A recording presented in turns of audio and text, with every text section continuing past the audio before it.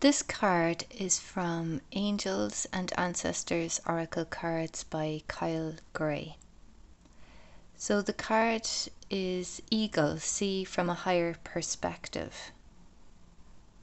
So the eagle flies or soars really high over the land and can see everything. He's got this whole big picture of what's going on. And in our lives, sometimes we don't have that. We can only see a little bit, or we're blinded by our beliefs, and we can get entrenched in a particular perspective. So we're being encouraged to rise above everything and to really look deeply and try and see other people's perspectives, try to see possibilities that we mightn't have been aware of. Now, in the picture, the eagle isn't soaring. He looks like he's just about to come into land. So he's taking action and he's made his decision and he knows where he's going. So it feels like it's also time to take inspired action.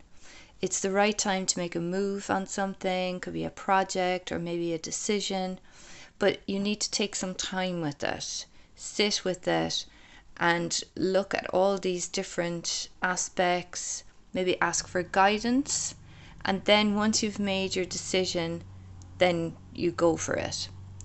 So, and take the actions that are needed, and you can allow it to be easy and allow a flow. So you can ask for guidance. Eagle medicine would include that sharp sight, insight, and also the strengths. They have a lot of strength of character. So this card is about seeing things from a different perspective, really examining your viewpoint, and then taking inspired action. So there's definitely purposeful action after thinking about it. Action is encouraged in this situation. So I just had a quick look at what was written in the book about this card, and a couple of things were just coming out. It says recognize your views or vision where they may be limited. Sometimes your ego, your needs, or desperation can be blocking you from seeing the potential in your current situation. If something needs to change, how can you take the higher road?